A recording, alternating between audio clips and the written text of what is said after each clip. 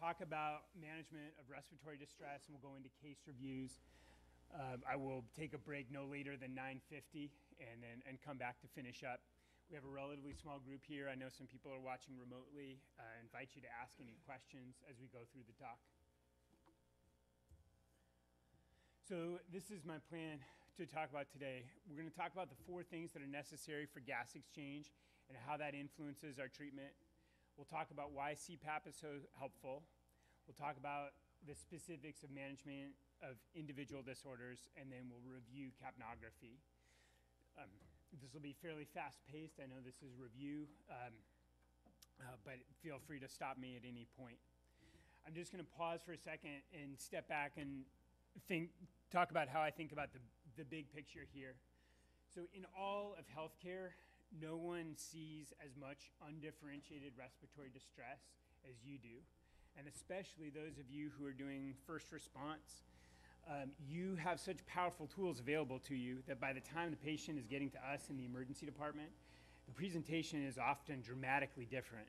So we're very reliant on your history, describing what you saw from the door, what the initial exam was like, especially the respiratory rate, on the initial data that you're getting, the pulse oximetry and the end tidal CO2.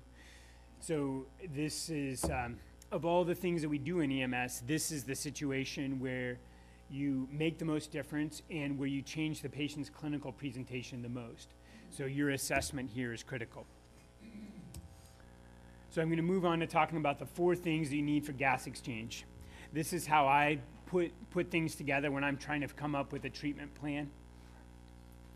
So in order to have gas exchange, you need to have a patent airway. You need to be able to generate negative pressure with the lungs. And that's dependent both on the muscles in the chest wall and the diaphragm, and then also on the nervous system to initiate that. You need to have surface area within the lungs where the gas can exchange, and then you need to have oxygen, and you need to have the capacity to carry the oxygen and the capacity to carry the carbon dioxide. And so as we go through the different respiratory disorders, I'm going to use this framework to organize how we treat them. Now, this is not a perfect system. So there are certain problems like asthma where the primary problem is you're having trouble generating enough negative pressure because you can't get the air out. But people also secondarily get hypoxic. But I'm going to focus on what the primary pathology is because that's where we're going to focus our treatment. So the basic principles are that we maintain the airway, protecting the cervical spine if needed, that if there's respiratory distress, oxygen is not harmful and often helpful. I know that in post-cardiac arrest, there's been some research about normoxia and titrating the amount of oxygen that we give, but in general, in respiratory distress, we're safe giving significant amounts of oxygen. If there's any suspicion of hypoxia, then you should be giving oxygen because that's one of the most important things that we can correct. And as long as you have a patent airway, a trial of CPAP is appropriate and occasionally extraordinarily helpful. So why is CPAP so helpful? The reason CPAP is helpful is that it helps with all of the problems except the airway. So if you're having a problem generating enough negative pressure, CPAP provides that pressure. If you have a problem where you're losing surface area because you've got fluid in the lungs from CHF or from pneumonia, the effect of that pressure is to open up those airways. And so CPAP increases the amount of surface area that you have available for gas exchange. And then because we're hooking it up to oxygen, you're also delivering oxygen with that.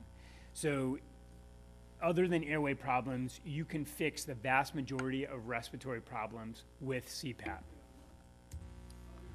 So how important is it? So for every 8 patients with severe COPD exacerbation that you put on CPAP, you will prevent 1 death. So think about how many patients you've put on CPAP in the last year, and think about what a difference you've made in these patients' lives. I'm going to put you on the spot, and I'll include myself in this. Who here was in EMS before CPAP? And so what would you say, and I mean, in your experience, what's changed since we started using CPAP? Less tubes. And I know we value having that technical ability, but for our patients, it is tremendously helpful. And so it's not just that it prevents intubation, but it prevents death, and it shortens patients' hospital stay. So it's a tremendous asset. The numbers are similar in CHF.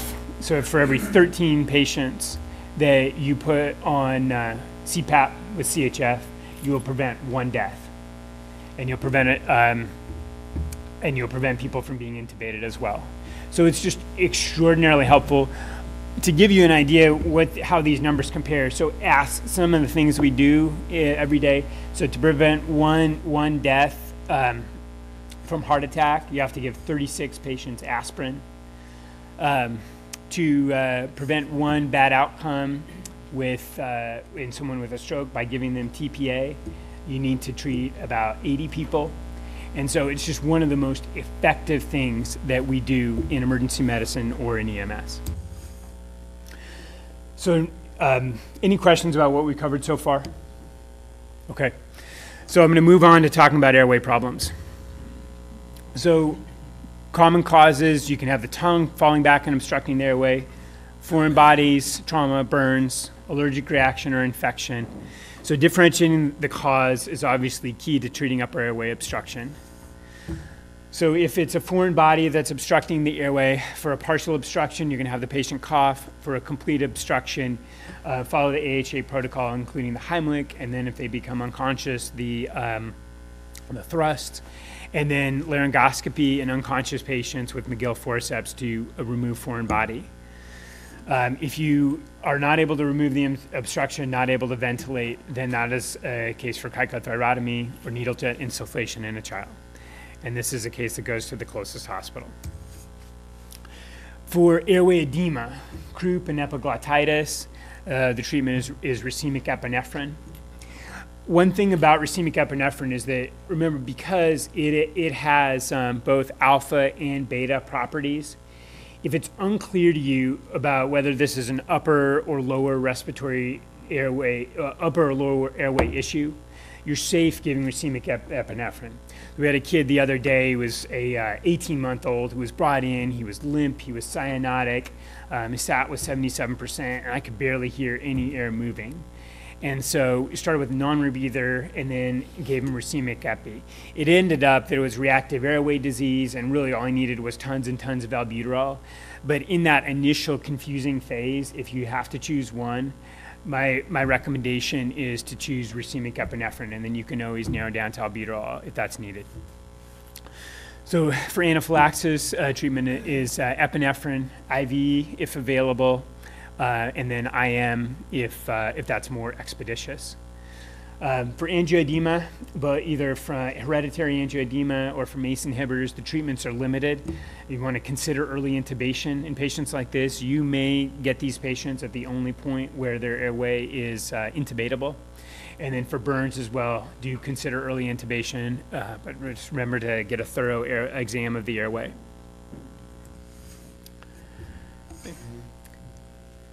Now, we're going to move on to negative pressure problems. So these are obstructive lung diseases like COPD and asthma, pneumothorax, where you can't generate the negative pressure because the lung is no longer adherent to the chest wall, problems with the nervous system, and then we're also going to talk about hyperventilation here, where this essential problem is that you're generating tons of negative pressure. So obstructive lung disease, emphysema, chronic bronchitis that make up COPD, and then asthma. There's a genetic disposition to many of these things. Obviously, smoking is the key exposure, and then there are rarely some occupational exposures that can set people up for COPD. So the issue in COPD is that you get these destruction of these small airways, and so it's a problem with getting the air out. They start air trapping and so you're not able to get the air out. So in patients with emphysema, that's why you see this barrel chest, because so many of the airways have been destroyed and they're constantly air trapping. That prolonged expiratory phase is one of the biggest clues that you can get in that initial evaluation. And that's something that can change significantly with the treatment that you give. So I'm really interested to hear what your initial exam was. Patients who have pure emphysema rather than a component of chronic bronchitis tend to be rather thin. They tend to be fairly pink. They just make extra red cells because they're constantly hypoxic. And then they have this hypertrophy of their accessory muscles. In chronic bronchitis, the issue is that you have an increase in the mucus secreting cells.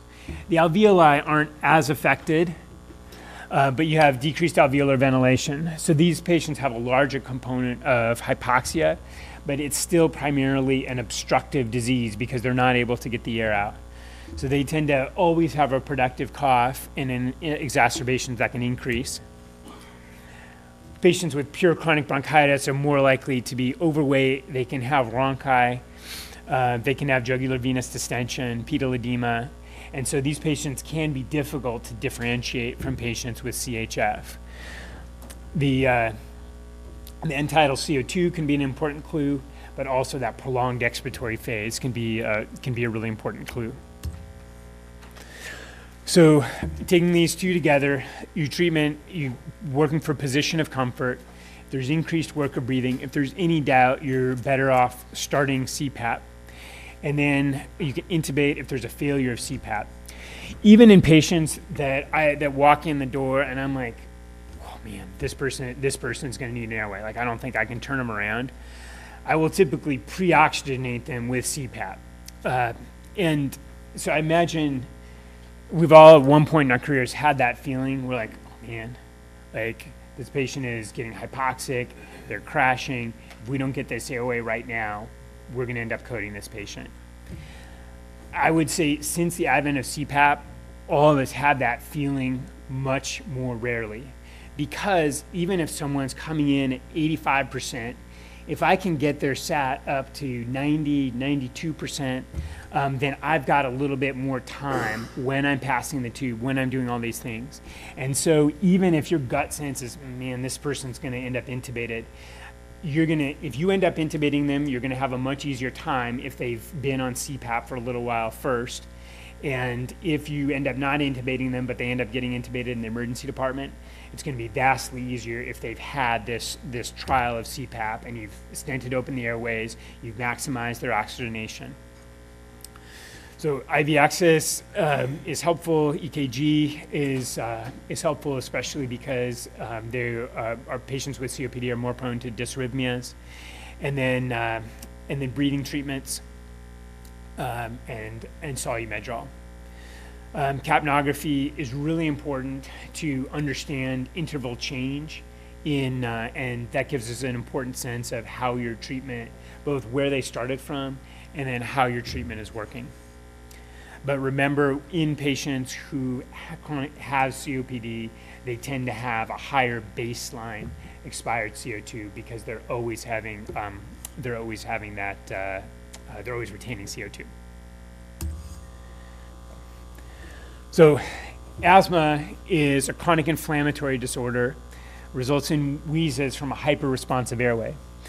If a doctor is seeing someone trying to figure out if someone has COPD or asthma, the definition is that asthma responds much better to breathing treatments than COPD does. So breathing treatments are helpful in COPD. They can make a dramatic shift in asthma. There's typically a trigger, and individuals may know their own. And so then there's a trigger, and then the immune system becomes overactive, and then you get this additional edema in the bronchioles. So an asthmatic bronchiole is getting plugged, and then so the issue becomes you can't get airway out. You can't get air out because these small airways are plugged. So patients with asthma can crump very quickly. So when patient gets to 1 or 2 word dyspnea, if you're hearing that silent chest, those are patients that are high risk for crashing fast. Knowing what's happened before in terms of how quickly their asthma has crashed can be very helpful. Remember that especially in that point where the patient has a silent chest, you may not hear a lot of wheezing. So the history can be critical, and it can be really difficult, especially in the pre-hospital setting, because there's so much other stuff going on. But if they're taking good breaths and you're not hearing air moving, that means they're just dramatically shut down. The peak expiratory flow rate, this is obviously for someone who's in less severe distress, but it really can be helpful to mark where they are if they have a meter to know where they're starting from. But that's not something that you're going to do with someone who's in severe distress. So because of the mucus plugging, patients with asthma tend to get somewhat hypoxic, but still the primary pathology is they're getting fatigued and they're retaining CO2 because they can't get airway out. You're going to reverse the bronchospasm, reduce the inflammation. So you're maintaining the airway, supporting breathing, and so getting them in comfort, getting them a position of comfort, giving them oxygen.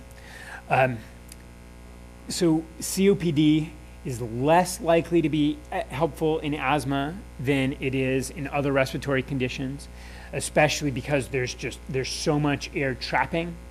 That said, you're better off doing some COPD, doing some CPAP in someone with asthma than not doing it.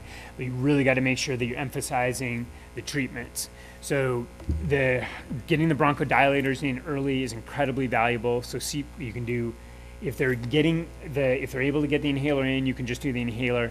But if they're fatiguing, they're hypoxic, and you can't get them up, then put the nebulizer on the CPAP. Solumedrol is helpful. You're not going to see the effects during your transport time, but we definitely will see that. Magnesium is extraordinarily helpful for severe asthma exacerbations. So for every 8 patients with severe asthma that you give magnesium, you'll prevent 1 hospitalization. So it's not proven to prevent mortality, but it definitely turns them around much more quickly. And many of these patients that get magnesium after a period of observation in ED can ultimately go home. If they're failing with CPAP, then RSI.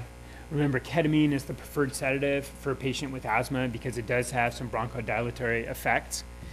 An adjunct to that, so if someone with asthma is having difficulty tolerating the CPAP, you have orders for both ketamine and Versed to facilitate that. And someone with asthma, ketamine is probably the better choice because of that bronchodilatory effect. And then for someone in status asthmaticus, especially if they're not able to get the air in, then epinephrine is extraordinarily helpful. That case that I was talking about earlier, the 18-month-old who came in with severe distress, ultimately ended up giving him some IM epinephrine, and that ultimately was the only thing that was able to keep us from intubating him. But then he really improved dramatically, and then he was able to get more med nebs in, ultimately never needed an intubation. Okay. We're going to talk briefly about one special case of upper respiratory infection because we're seeing more of it, especially because we do have a significant percentage of unvaccinated children that we care for. So pertussis, whooping cough, is very contagious. Generally not dangerous for adults, just extraordinarily annoying with a really persistent cough, generally for 4 to 8 weeks, but potentially deadly for infants. So the symptoms, it's spread by droplets. Symptoms come on in 5 to 10 days after exposure, but occasionally as long as 3 weeks. It can be difficult to differentiate from another upper respiratory infection, but the thing that that makes it whooping cough, that makes that cough different, is that they have these fits of coughing. So for a child, it's these and then that's the whoop as they're trying to catch their breath. For adults, it's just these really persistent fits of coughing where the coughs just get stacked one on top of the other.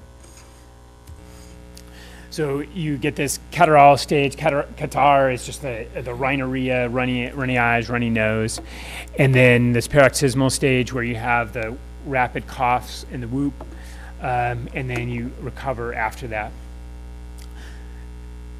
So it's important to note that this is vaccine preventable, and this is now part of the tetanus vaccination.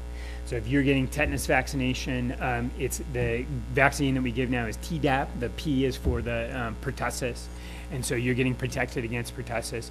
In general, people who work with infants should be vaccinated against pertussis. So treatment is supportive, but this is an important clue to get, because these are people that we, especially when you're dealing with infants, you use droplet precautions and try to limit transmission.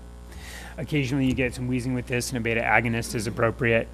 And then in rare cases, children will require mechanical ventilation because they develop such severe respiratory distress from it.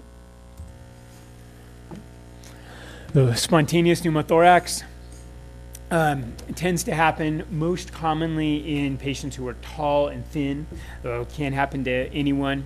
They, in general, tend to be younger patients that this happens to. It's rare that someone has their very first spontaneous pneumothorax at 50 or 60. That it's this really intense, sharp, sudden pain. Occasionally there's a cough or lift that started it, but occasionally it just starts on its own. And so then obviously you can't generate the negative pressure because you've lost the adherence between the visceral and the parietal pleura. So the thing that's really distinctive about a spontaneous pneumothorax is that the pain is really significant. And I've been fooled before. I'm like, God, it just doesn't seem like this person should be having that much pain. And you know, the lung sounds are dramatically different, and then you pull up the chest X-ray, and they do have that. But patients with a large one, then they tend to get pretty tachypnic, diaphoretic, pale. So you want to manage the airway, support the breathing, and monitor for the development of tension pneumothorax. If someone's becoming cyanotic, hypoxic, then those are the patients that you want to decompress. Okay.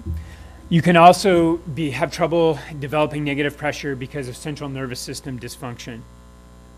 So most commonly what we see is traumatic brain injury, rare cases tumors, or you can get sedation from drugs. Narcotic overdose is obviously something that we deal with very frequently. And so you maintain the airway, support the breathing, C-spine precautions as needed for trauma. There are also peripheral nervous system problems that can make it difficult to develop the adequate negative pressure. The chief among these is this occasionally will happen with multiple sclerosis. Patients with myasthenia gravis can just develop this weakness where they're not able to get an adequate breath. And then another situation where we see this is Guillain-Barré, and the typical presentation of that is someone who had a diarrheal illness, and then 3 to 4 weeks later, because of the antibody response, they have this ascending paralysis, so they start getting weak in their legs, but then it travels up, and it can even paralyze the respiratory muscles. Occasionally, these patients wind up on a ventilator. And it's a really humbling diagnosis to make, because although the classic presentation, general rule in medicine is if someone says classic, that usually means like 15 to 20% of the time, because there's so many different ways this can show up, and there's a variant where it shows up in the upper extremities, but especially in a patient with a recent illness, that's a consideration. Okay. And then the last thing that I want to talk about here is hyperventilation syndrome.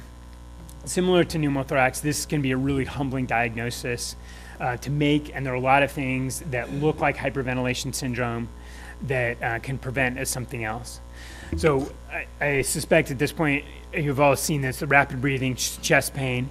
You can get this carpopedal spasm. So here's a short list of the different things that can cause that hyperventilation syndrome.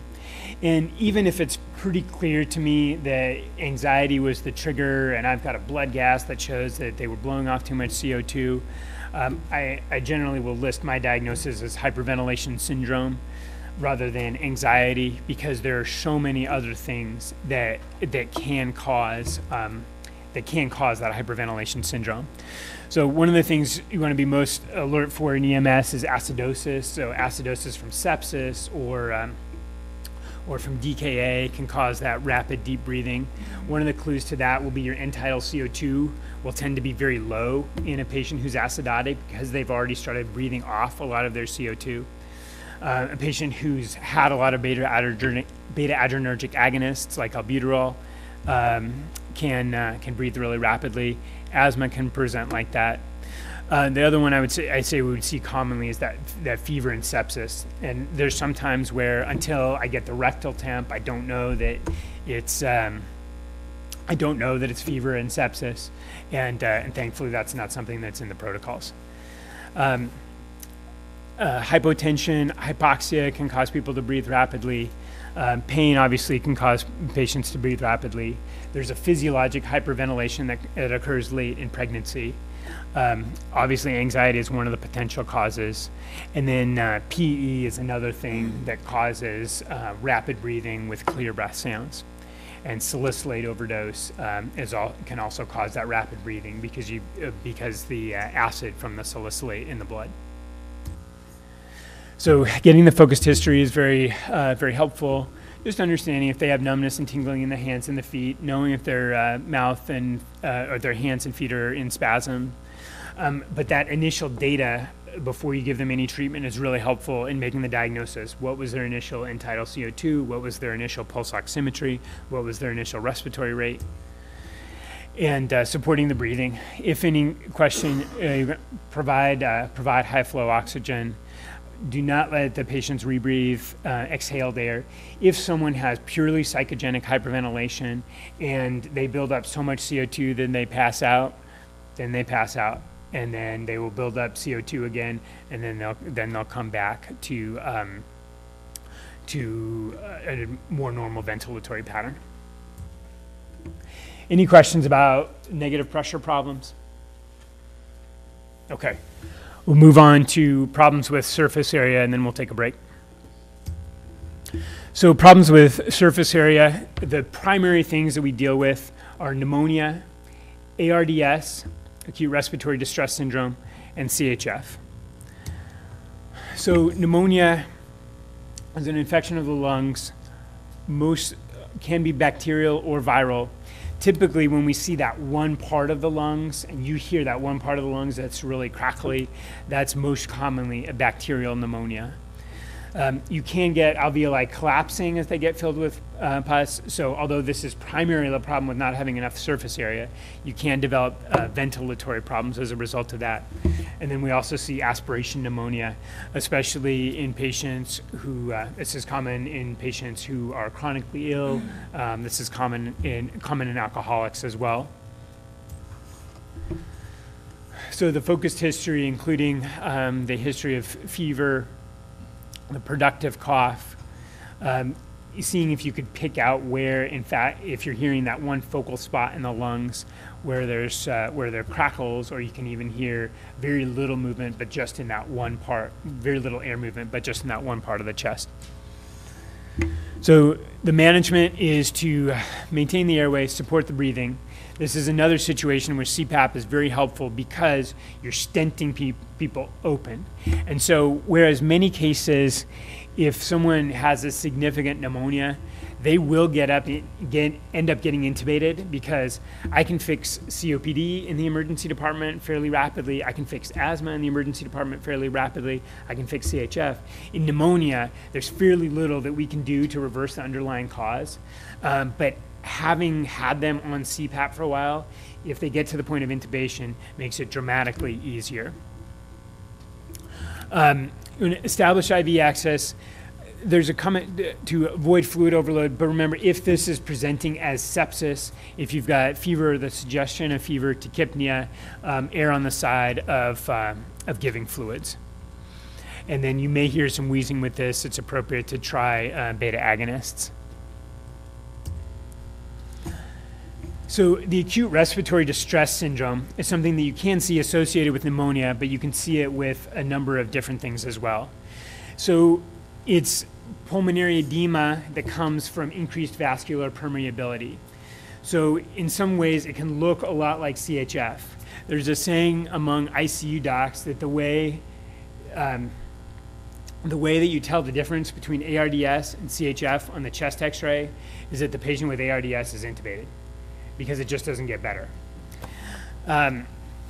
So they're not able to get that fluid off. It can also affect ventilation as well. And there are a number of things that can cause it. In common practice, the vast majority of times that we see ARDS are sepsis, pneumonia that worsens and develops, aspiration occasionally.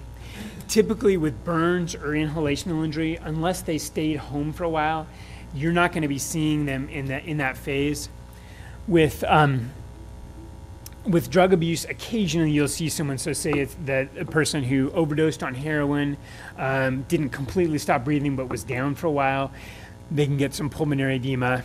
There's high altitude is a potential cause. PE can occasionally cause that. I would say of all the other things that we'll occasionally see, someone with really bad pancreatitis, just because of the dramatic amount of inflammation you get with that, they can get ARDS as well. There's someone I intubated a couple of months ago who ended up being on the ventilator for like 2 weeks, just had really severe alcoholic pancreatitis. So the mortality from ARDS is extraordinarily high because it's typically associated with multi-organ failure. And so the question that we're trying to answer is what's the underlying cause? In terms of the presentation, the distant, but they're often very sick, confused, agitated. You can see crackles, and often this is throughout the lungs. And so you're going to provide the appropriate support for the underlying condition. And so this is a case where, especially if sepsis is the cause, you're going to want to give fluids, treat them with CPAP. Many cases, these patients will end up intubated, but we don't want to withhold fluid from these patients because the primary pathology is that they're having leaky vasculature throughout. Giving fluids is the most important thing we can do. And so providing the respiratory effort and CPAP is extraordinarily helpful. And the difference between intubating someone with ARDS right off the bat versus after even 5 or 10 minutes of CPAP is huge. Okay, so with CHF, this is I know this is a presentation that we're all familiar with. It can mimic some of the other things that we've been talking about. Getting the patient upright as possible is helpful. They're often going to be in that position when you get to them. What do we do that typically, as we're getting ready to transport someone, that typically worsens CHF? Put their legs up. So just anticipate that when you put their legs up, you're going to increase the amount of venous return that they're dealing with. And so you want to sit the bed bolt upright, do everything you can to minimize that and anticipate that decrease. This is someone where it really helps to get the CPAP on before you move them, do everything you can to stabilize them before you get them onto the gurney. And so CPAP is extraordinarily helpful and can really fix these patients very, very quickly. If the systolic blood pressure is greater than 100, first line treatment is the nitroglycerin, and then you can repeat that ×2 every 3 to 5 minutes, with caution in someone in whom you suspect a right-sided MI, and in patients who are taking phosphodiesterase inhibitors. So those are the drugs for erectile dysfunction like Viagra and Cialis. And the change with this can be really dramatic, and the doses of nitroglycerin can be fairly high. Typically in the emergency department, I'm going to be giving these patients very frequent doses of sublingual nitroglycerin while I'm getting the drip ready. And whereas for acute coronary syndrome, you may start the drip of nitro at about 5 mics per minute. In someone who's in severe CHF, we'll start at like 50 to 100. The doses of nitro are much more significant. As you recall from August, that Lasix is no longer in the protocol for this. The first line treatment is to get the CPAP and to get them vasodilated. What you do with the vasodilation is you increase the amount of surface area available in the lungs, and then you typically in someone with CHF, the kidneys are not very well perfused, but once you venodilate them, then you get the kidneys better perfused. And so we'll give Lasix in the emergency department, but if they've had a good trial of nitrates before that, the Lasix is going to tend to be much more effective. Any questions about surface area problems? Okay, let's take a 10-minute break and come back at 50 minutes after the hour. Problems with oxygen and carrying capacity. So we most commonly encounter this in EMS, talking about toxic inhalations, including carbon monoxide, and then pulmonary embolism, which affects the ability to carry oxygen. So toxic inhalations can include heated air, chemical irritants, steam, and you can have airway obstruction with edema and laryngospasm. But depending on the toxin, you can also impair the ability of oxygen to get into the blood. So obviously the first step is to protect yourself and to ensure that you're not transporting any potentially toxic materials. Having early contact with medical control or poison control, maintaining the airway, giving fluids if there's wheezing, treating with bronchodilators. And then specific therapies for chlorine gas, humidified 100% oxygen, be helpful because of the airway irritation that you get because of that. So cyanide, as in with the house fire, you're going to see patients who are altered, seizures or coma, tachypnic. You want to give them as much oxygen as possible, assist ventilations, and then you can give sodium thiosulfate. And what you're doing essentially with this is you're giving back the ability to carry that oxygen to the tissues again. With hydrogen sulfide, you can't see respiratory depression. You're going to assist ventilations, and then you may see seizures associated with that as well.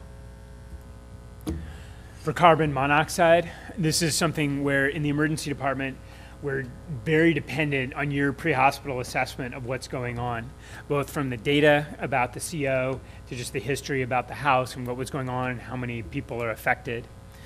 So it's an odorless, colorless gas. Remember, we're getting, although it's been pretty hot, by the time the next lecture, hopefully we'll have some cold days. Maybe people will even turn their furnace on. And so that's when we often tend to see problems with carbon monoxide. It can build up in confined spaces. People will occasionally attempt to commit suicide. And obviously it poses a hazard to you. And so the issue with carbon monoxide is that it displaces the oxygen from the hemoglobin. It binds with greater affinity than oxygen does, and so it creates cellular hypoxia. What's the pulse oximeter going to say in someone with CO poisoning? Okay. It's going to be very high. So getting the history, and the key thing with CO poisoning is that you're often going to have multiple people at the same site who are complaining of similar symptoms. And so if this is suspected, giving oxygen by 100% by non-rebreather mask, getting the CO level is extraordinarily helpful. If there's, for example, a house fire suspicion of cyanide, you want to get the CO level before you give the sodium thiosulfate. And then depending on the level of CO, that will give you some indication as to where you need to go. So any kind of neurologic symptoms, you're going to go to the emergency department. If you've got a significant poisoning with a level greater than 25%, then contact medical control because that's someone who will likely be diverted to a hyperbaric chamber. Remember in EKG, because patients are developing and can develop this tissue hypoxia, and so they can have ischemia as a result of that. It's like an induced anemia. So with pulmonary embolism, the issue is obstruction of a pulmonary artery. So remember that in addition to blood clot, it can be air in someone who's had trauma, air or fat in someone who's had recent trauma, especially like lower extremity trauma, amniotic fluid in someone who has recently delivered, rarely foreign bodies. But the common risk factors are anything that increases the blood's likelihood to clot. So having had a recent surgery, having had recent trauma, being pregnant because the body is preparing to deliver is a hypercoagulable state. Oral contraceptives are a significant risk factor because those are the same hormones that the body is exposed to in pregnancy. And then tobacco use is a significant risk factor. A handful of others like prolonged travel. So the assessment can be really helpful, and this is occasionally a patient you find down in a cast and severely short of breath. Thankfully, my surgery has a very low risk of PE, but keep that in mind if you find me. And you can have a cough with PE, and occasionally that's the only presenting symptom, and it can occasionally be a blood-tinged cough. So that's one of the questions we ask if we're trying to determine if we need to work someone up for PE is, was there hemoptysis? In significant PE, you can have signs of right heart failure. So it's just as people with COPD develop cor pulmonale over time, because for over years, the right heart has additional work to do pushing against the increased airspace in the lungs. With PE, you're developing sudden right heart strain.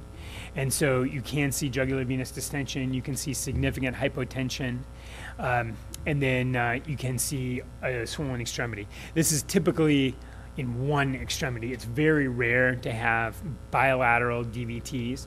Happens, but especially the person who has one swollen extremity, that's a situation where you think about DVT. So maintaining the airway, supporting the breathing. Patients with large pulmonary emboli may need intubation.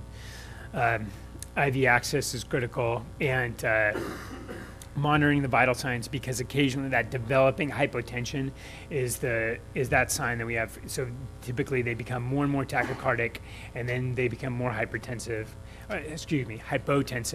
and then that's when someone with a significant PE will crash. Any questions about problems with oxygen delivery? Okay. The other presentation that you'll see is someone with anemia, can appear short of breath just because they don't have adequate carrying capacity. That's not something that without blood you have the ability to treat, but being aware, someone who's pale, someone who has a history of blood loss, they can also appear really short of breath just because they don't have adequate carrying capacity. So we'll do a brief review of capnography, and then we'll be done with this. We'll move into case reviews. So end-tidal CO2 is a non-invasive measurement of the exhaled carbon dioxide. The capnograph is a visual recording of how the waveform progresses over time. You get both the information from the waveform breath by breath and what that peak is, but then you also get critical information about how the expired carbon dioxide is changing over time. It gives you instantaneous information about metabolism, about how well the body is producing CO2. So clinically in cardiac arrest, obviously that can be a key finding. It gives you information about perfusion. You need to be pumping the blood to be able to get the CO2 into the lungs. And then it gives you information about ventilation, how well it's being eliminated. But you can, if someone's having a significant difficulty getting CO2 out, then you're going to have a low reading on the end-tidal CO2, even though in their body they may have very high levels of CO2. The example of that is, say, someone who either we sedate in the emergency department, or say someone who sedates themselves with alcohol or other drugs. They will build up CO2, and then they become apneic. And so the CO2 reading can drop to 0 because they're not putting anything out. But then once they get a breath, the reading is going to be very high because they've been building up CO2 that whole time. So the normal CO2 waveform, this place from A to B, is the exhalation of gas that's free of carbon dioxide from the dead space. And then in this portion from B to C, you're getting a combination of dead space and alveolar gases. From C to D, that's where the majority of the CO2 is exhaled. So this is mostly alveolar gas coming out. And then D is the end tidal point. So that one number that you're getting on the CO2 monitor reflects the value at D. It's the peak there. And then from D to E, you have inspiration. The expired CO2 falls back to the baseline. So in cardiac arrest, it can give you important information about the quality of the CPR because it tells you how well you are perfusing the myocardium. And so when you have a jump of 20 millimeters of mercury in the end-tidal CO2, that's a powerful indicator that you have return of spontaneous circulation. And if you're getting CO2 levels less than 20 millimeters of mercury, especially in a fresh arrest, then that's an indication that you may have inadequate chest compression or rate. It can give you valuable information about the prognosis as an end-tidal CO2. So if you have high quality CPR and the end-tidal CO2 is persistently less than 10 millimeters of mercury, the return of spontaneous circulation is unlikely. And especially if you're 20 minutes in and you're still getting that, then that is a very poor prognostic indicator. And so obviously you're going to be in a much better situation if you come upon an arrest and you find that the end-tidal CO2 is 20 or 30. You can come upon someone, find the end-tidal CO2 very low, and then with good CPR get a quick return. But it's a poor prognostic indicator if the initial end-tidal CO2 is very low. So it is the gold standard for verifying and continuously verifying endotracheal tube placement. You want a continuous waveform. But remember, you can see this in right main stem intubation as well. So remember to check breath sounds as well. This is not, so end-tidal CO2 is not going to tell you as much about a right main stem intubation because you may see them hypoxic, but with a fairly normal CO2 waveform. So if you have a flatline waveform, then either it's esophageal placement or you have prolonged cardiac arrest, there's inadequate blood flow, or there's some kind of obstruction. If there's any doubt, pull the tube. And then, although the numbers aren't directly comparable from a supraglottic airway to an endotracheal tube, it can give you some valuable information about how well your iGel is working to ventilate the patient. So for the intubated patient, we use it to provide continuous monitoring of tube location.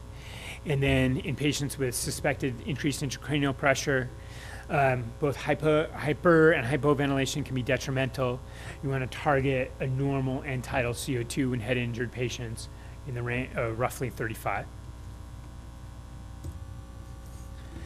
So in patients who have COPD, it will give you this clue that they're significantly building up CO2, they're building up CO2 and they're not breathing adequately. And so remember, because COPD is primarily an obstructive problem, if you have them on oxygen, you may not see the signs of impending failure because you're correcting the issue with the oxygen, but you're not correcting the issue with the ventilation. So a climbing end-tidal CO2 in someone with COPD is a poor predictor. And then monitoring that CO2 will allow you to keep adequate oxygenation without worrying about making them hypoventilate. So it's something that's important to continuously monitor. I would add to that in patients who have sedated themselves with narcotics or other medications. It's a really valuable monitoring tool. In asthma, it can be it's something that you can use to track the severity. So with asthma, they will tend to compensate over time, and they can get this very low CO2. But as the asthma worsens and they retain, they're going to go from low CO2. So say they're around 20, 25. When they go back up to normal, that's actually a sign that they're failing. Because with asthma, they're not chronic retainers. They have the time to compensate. They do compensate. And then when they stop compensating, they go back to normal. And then when they go above normal, then with an asthmatic, that's a sign that they're very close to respiratory collapse. Any questions about end-tidal CO2? So just to review, so we reviewed dealing with problems with the airway.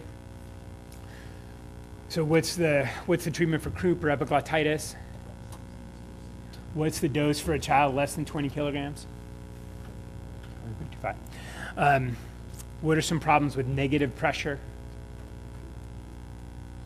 When a patient can't generate enough negative pressure for ventilation? What's it? CPAP. So CPAP is the treatment, and so you can see this with obstructive pulmonary disease.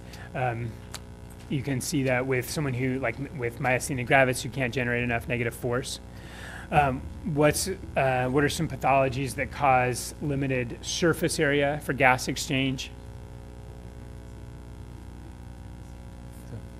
Emphysema can limit surface exchange, causing hypoxia. What are the situations where lack of surface area is the primary problem?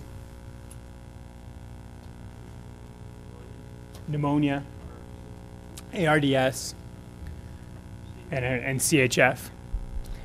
And then we reviewed problems with oxygen and carrying capacity.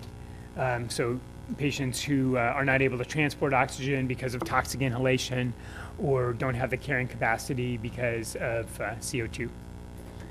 So that's all I have in that talk. Thank you. And then, Dr. Whitwer, would you like to do the case review? Okay.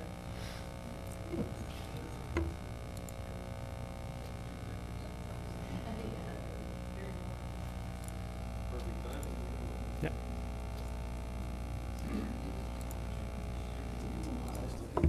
Thank you, I appreciate it.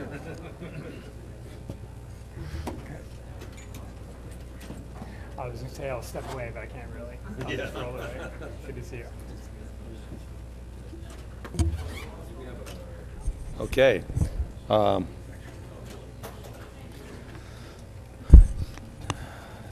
Anybody have any questions or anything that we need to check on before we go to case reviews? Thank you, Marlo. Okay, first patient. 43-year-old male, chief complaint of abdominal pain, alert and oriented ×4, mild to moderate distress, airways patent, vitals were normal, weak radial pulse. Patient was very hypotensive on the first vitals check.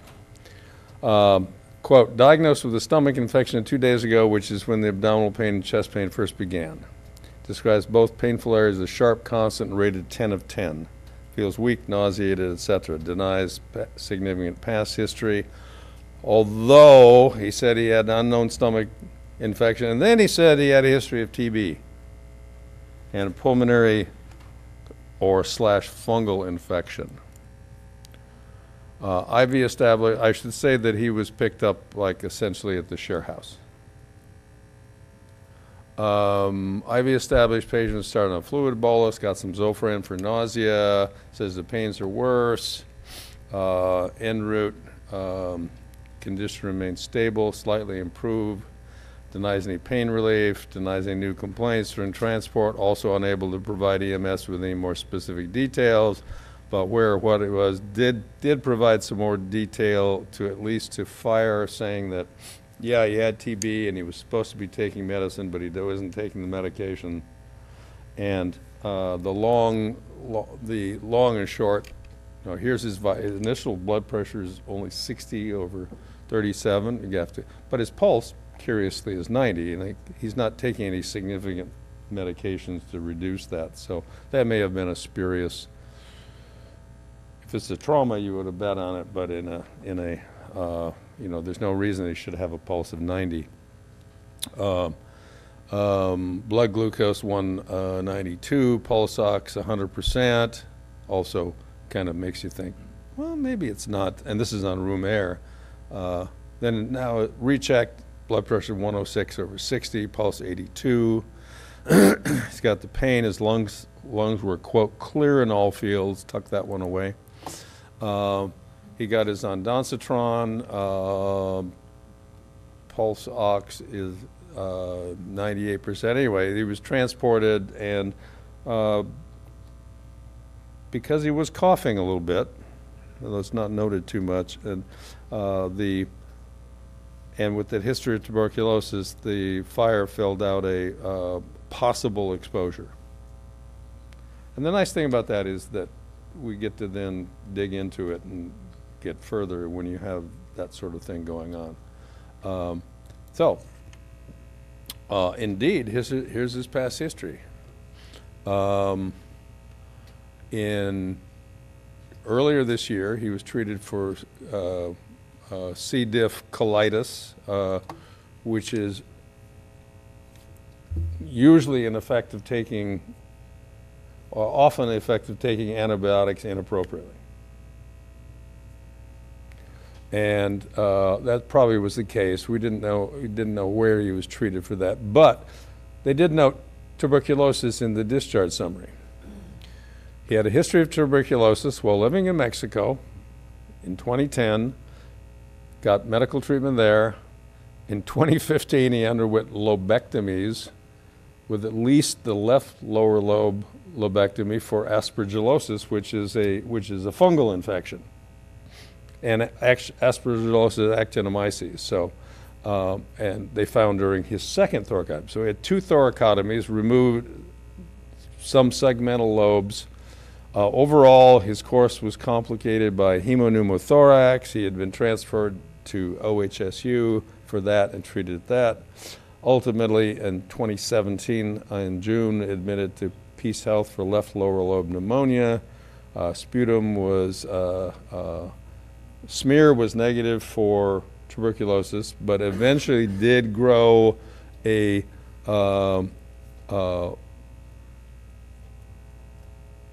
type of what was thought to be tuberculosis, and was put on 4-drug treatment because it was thought to be resistant tuberculosis. He was put on INH, rifampin, ethambutol, and pyrazimide, which is the 4-drug combination for resistant tuberculosis. But then the state failed to, from this sample that had grown out TB, they failed to isolate any TB DNA, so they didn't think it was. So he said, well, this isn't TB, this is just another funky looking indolent, slow growing bacteria. And they said, he doesn't really have TB, so don't worry about it, he doesn't need to be on treatment anymore. So that at least went through that part. But what did he have? He had pneumonia, which gives you abdominal pain and chest pain, often. Matter of fact, one of the most common confusion, at least in the old days, before the common confusions of children presenting with right lower quadrant, right-sided abdominal pain, instead of and then an elevated white count, and say, well, we're going to have to go for their appendix. Turns out that we always had to, you always would fail if you didn't get a chest x-ray, because the kids often had right lower lobe pneumonia, which is, then the pain is referred to the right lower quadrant from the liver. Okay, second case. This is fascinating as this one worked out. This patient was in a swim portion of a triathlon. She was a cancer survivor, and this is a cancer survivor, the cancer, one of these things to raise money for cancer awareness and all that. So she's in the swim portion. She's in her 60s. She called for help, and a small rescue boat, the tag-along boat, pulled her from the water. She was complaining of shortness of breath, had crackles in all fields, according to the people on the rescue boat.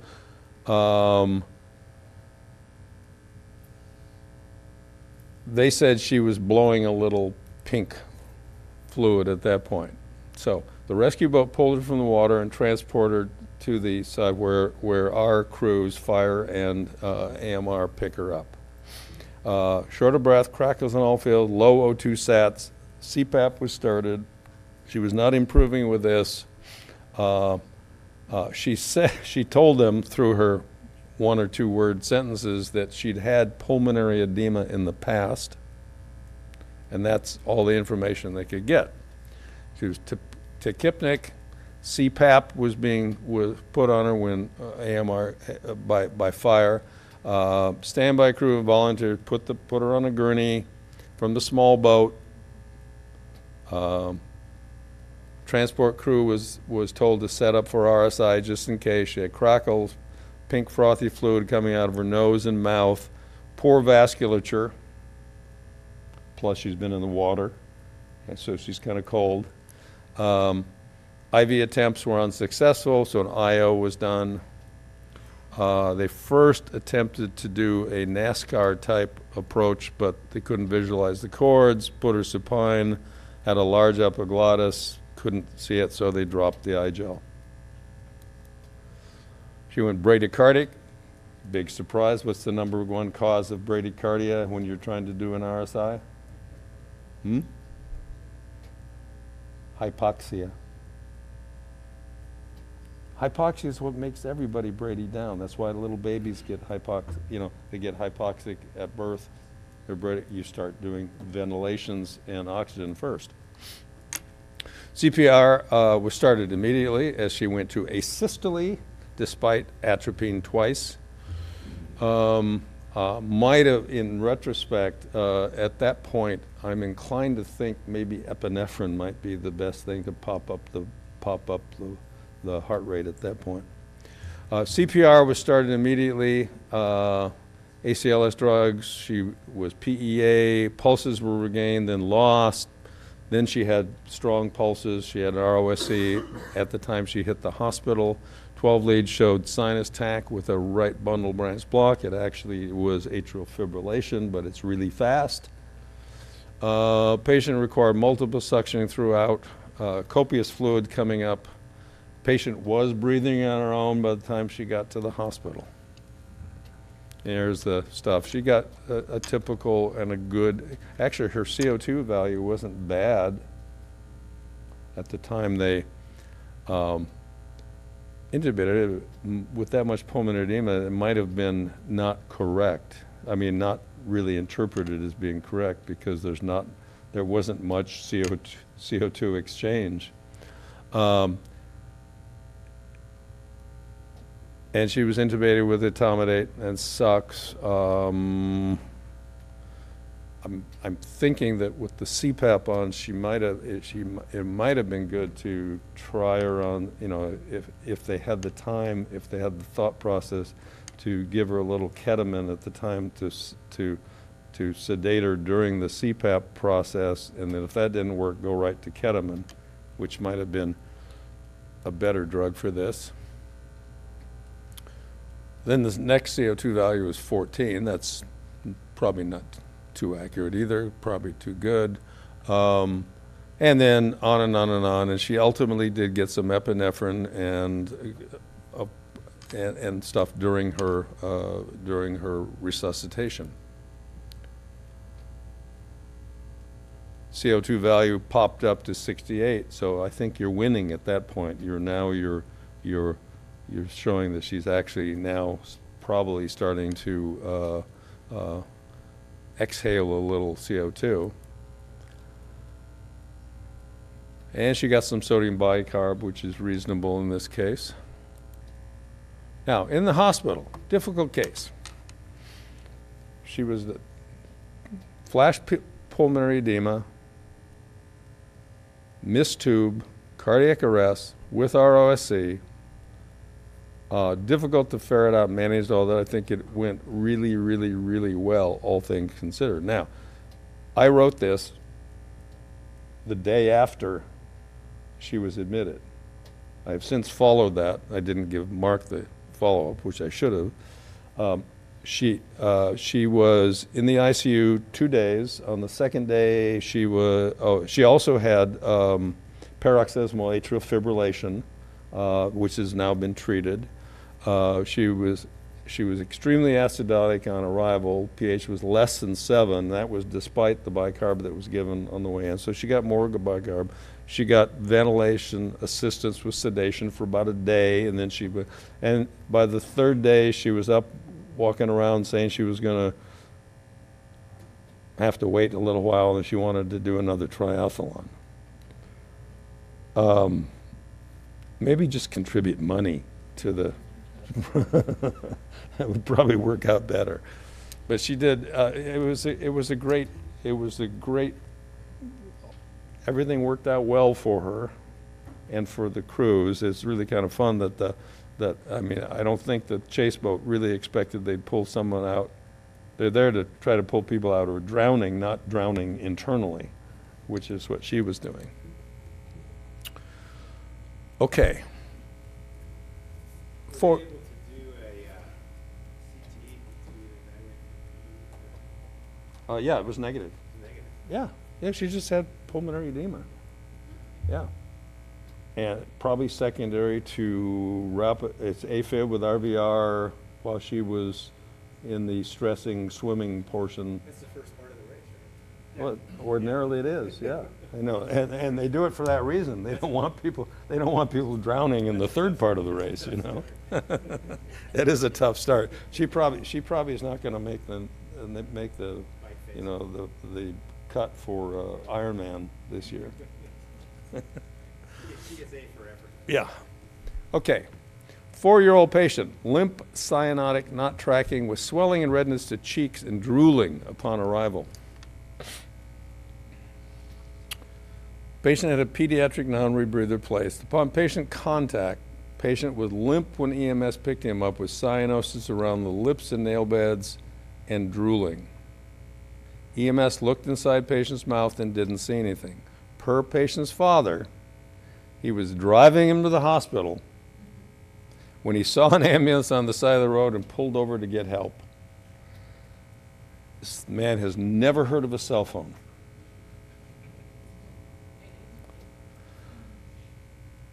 So, father was doing yard work. In the backyard, his son came out drooling and unable to breathe. Patient father tried turning the patient upside down, did back blows because he thought the patient was choking. Then he said he vomited, but he thinks he might have inhaled some vomit. Patient's father was asked to see if medics looked and said, his cheeks look a little red and swollen compared to how normal he is. How he is normally. His dad said, well, yeah, maybe so. Okay, red and swollen. Remember, this kid is, you know, drooling and gasping for breath. At Strider, drooling, tightness, and inspiratory and expiratory wheezes in all fields. Patient placed on a nebulizer, gave him some IM diphenhydramine and IM epinephrine, calculated weight. Transported emergently to Peace Health, became more alert, cyanosis disappeared, patient's drooling improved, started acting more appropriately, still had stridor and wheezes, patient's cheeks were less red and swollen, turned over, transferred care to the physician and RN. So here's his stuff. He's got GCS is 12, pulse 156, respiratory effort 16, fatigue, got albuterol, diphenhydramine, epinephrine, pulse oximeter. I think he turned over to you. I think this came to you. Is that my case? Yeah. This, to me, is a classic case of not following all your history clues. Why is this kid, why do we think this kid is having an allergic reaction? He was in the house, according to Dad, eating. Dad went outside. Mom is not in the house. Kid comes out, choking, coughing, drooling. It's when he's got stridor. We don't know if suction was applied. I didn't read it. Redness of the face seemed maybe to suggest allergic reaction, but what other signs of allergic reaction do we have there? So when the doc, and it happened to be Marty, looked in his hypopharynx with the laryngoscope, we found a quarter-sized piece of sausage, which he removed, and the kid immediately got better and went home. Yeah, I didn't use a laryngoscope. I just used the tongue blade. Just use the tongue blade, looked in there. Yeah, you got to look down there, yeah. Huge piece of Little kid, you know? Okay. Let's see, But so, he was managing his airway at that point. Yeah. I think the, probably had come loose. maneuvers the dad did, Yeah, you know, helped out, and then, slashed it. He was and then probably, you know, I'm thinking that the, I guess I didn't get a sense of all those, that he came in by ambulance. Yeah, Couldn't he remember did. that. I thought he came in by yeah, PO. no, So that makes sense. so, you know, By the time I saw him, he wasn't nearly in as much distress Yeah. apparently that. he's getting better, and probably with the epinephrine and the albuterol and stuff, he gets a little bit of decrease of if there was any edema, and he might have been able to get it out. There was a very similar case, probably 20 years ago, that I had a little Ukrainian kid came in and he had severe respiratory distress and he actually had respiratory arrest. And I went to intubate him in room 44 there and intubated him and popped this fully intact grape in his esophagus. It had been, you know, in the proximal esophagus, just pressing on the back of the airway, and the airways are so supple that, you know, the pressure Yeah. from that can just completely occlude it. Yeah. Okay, code 3 and a fall. Oh no, this is such a great community for pathology. I mean, if you really are into the in the emergency business and like being an emergency doctor, this is, you never see anything like this in any place I've ever been. Arrived at the address given on a fall, but we met at the door by a person who said, "There's no emergency here. Why are you guys here?" Okay, so they pressed through anyway. Eventually found a patient in the backyard. This is a small commercial nursery operation. We don't know what they're growing. That happens to have a large structure in the backyard. It's a multi-level, it looks like they were described by fire as a multi-level confidence course tower or a fire department training tower. It's pretty big. And the patient was sunbathing, drinking mimosas on the upper deck, which is 4 stories up, when she fell. What she did was she stepped through the hole where the ladder comes up and went bumpity bump all the way to the bottom, hitting the lower deck, probably hitting the ladder, impacting the ground ultimately. On arrival, unconscious, non-responsive, respiratory rate 32, shallow, skin pale, warm, dry, patient pulse thready, rapid, pupils uneven, not reactive, bleeding about the mouth, several teeth missing, nose appeared to be clear, bleeding and swelling from the right ear, abrasions to the right side of the face, chest wall feels stable with equal rise and fall, right side of the chest is abraded, pelvis, abdomen soft, pelvis feels intact, extremities appear to be okay, multiple bruises and stuff, mostly on the right side.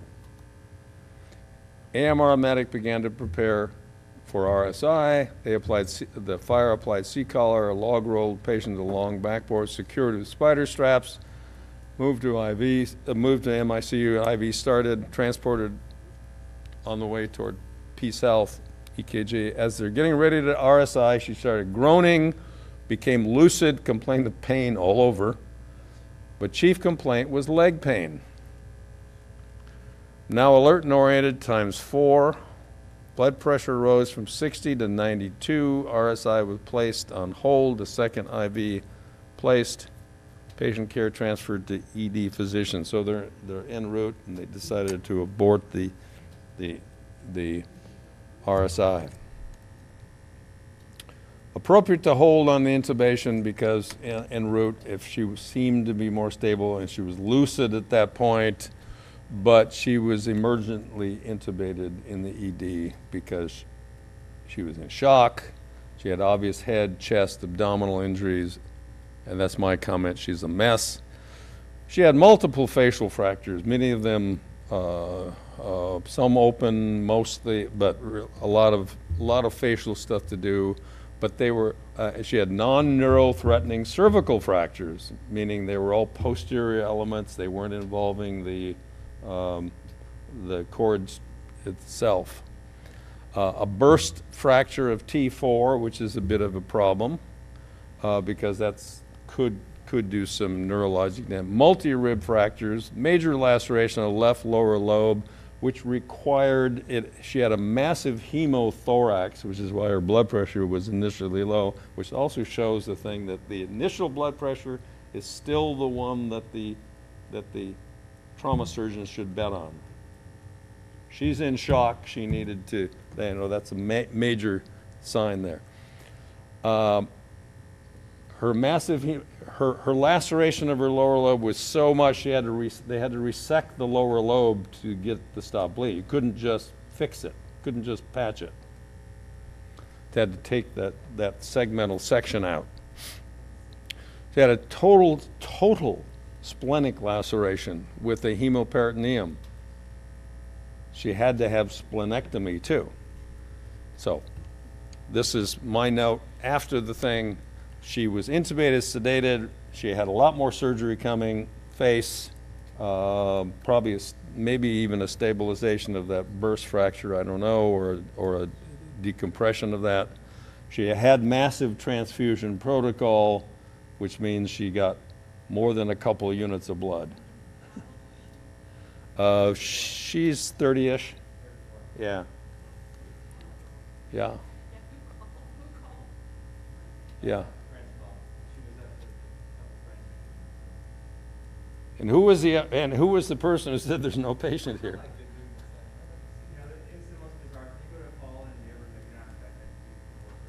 Yeah. Yeah. Yeah.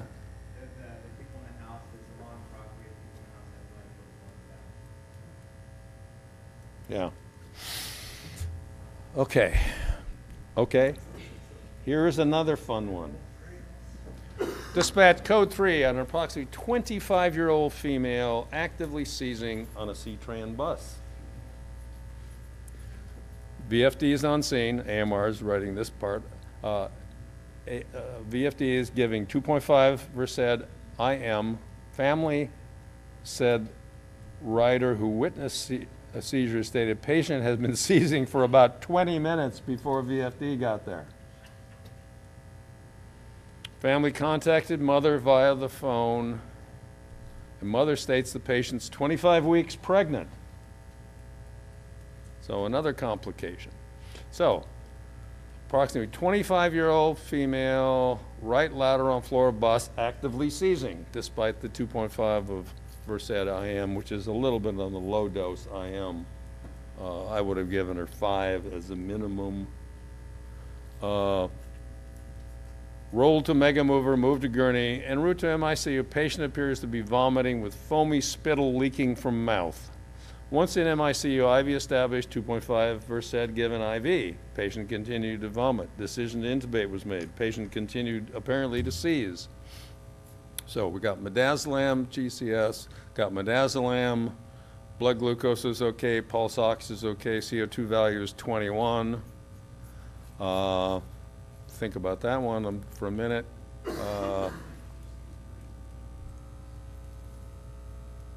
Pulse ox is 100%.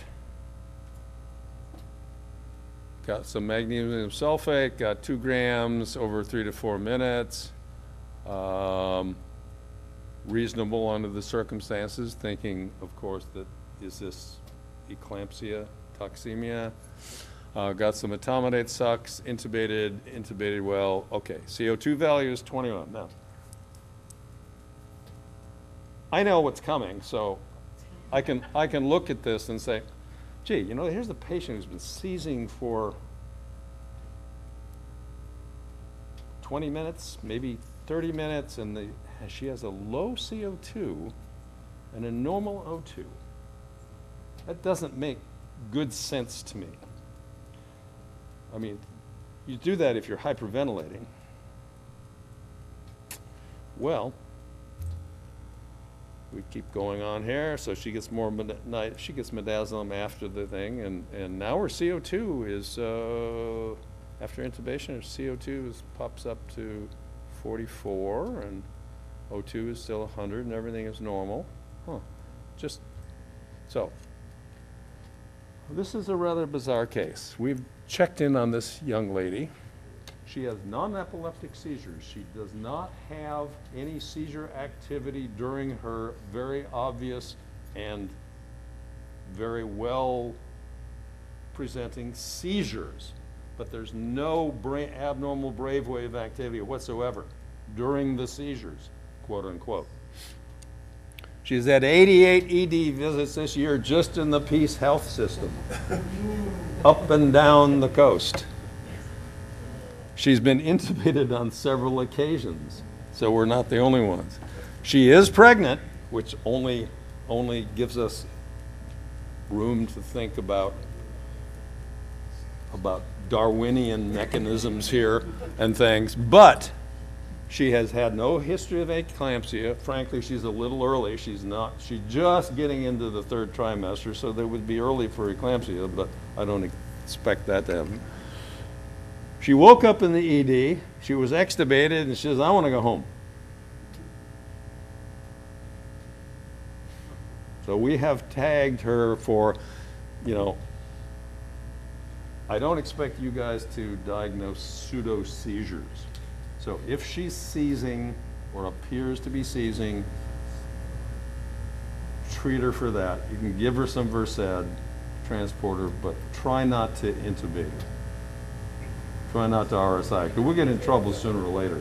Just a note, though, we haven't literally tagged her. Yeah. Call her around today. So, I believe this is the one that popped up in Skamania County, and she's about a year ago when I was covering Skamania County for Dr. Hoskins, and I mean, she really has really good pseudo seizures. She refuses psychiatric intervention, and this is the only thing that's wrong. So apparently she'd rather have intubation than psychiatric intervention. And I don't think being a mom is going to help this out at all.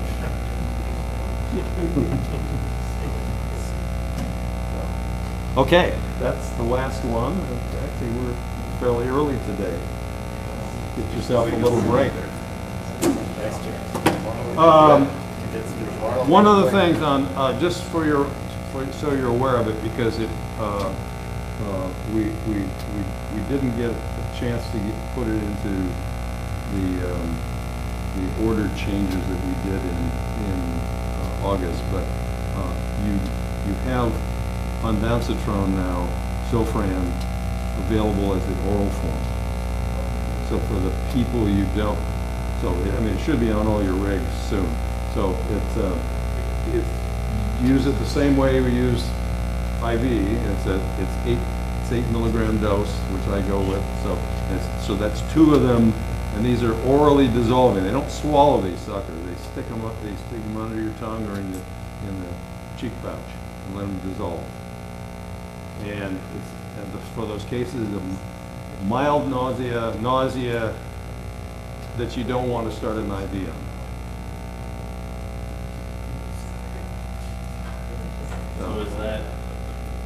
So then is it okay for a ALS provider to take that patient?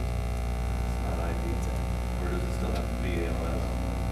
Well, they still have a medication, and I think the ALS person would have, because if they don't respond to it and you think it's important enough to treat them, you know, that's the decision of the PIC.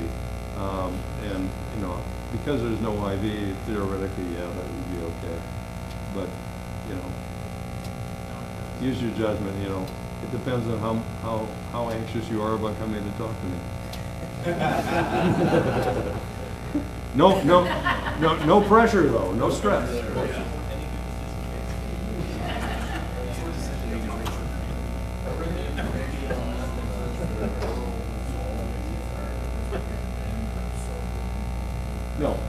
No, it's the same thing, but you can have it in the cheek pouch too to do the same thing. You can stick it under the tongue, it's just, you know, it's hard for people to keep something under the tongue often. And one of the problems with people who are nauseated is sometimes they're a little bit dry mouthed. You may just give them a little bit of water to slop around in their mouth. But they're not supposed to swallow the pill.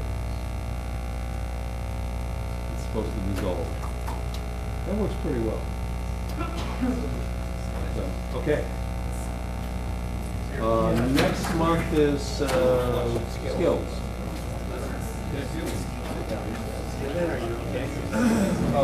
Well, I don't know. I'll tell you more on Thursday. No, on Thursday I get